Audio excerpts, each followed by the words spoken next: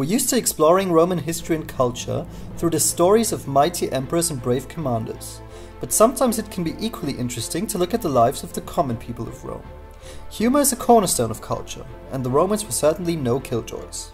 This can be best demonstrated by looking at the graffiti found in the ancient Roman city of Pompeii.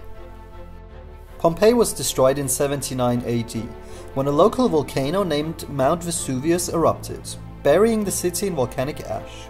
Remarkably preserved, the ruins revealed an ancient world frozen in time. Graffiti etched on walls captured the mundane and humorous aspects of daily life, offering a unique glimpse into Roman society, culture, and individual expressions. One graffiti found in the Roman inn, for example, reads, "We have wet the bed host. I confess we have done wrong. If you want to know why, there was no chamber pot."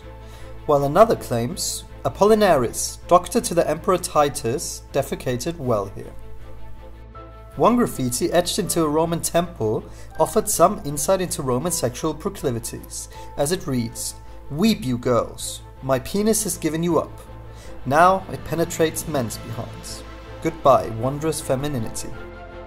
Now, as always, thank you for watching, and if you enjoyed the video, please leave a like, comment, and subscribe to the channel.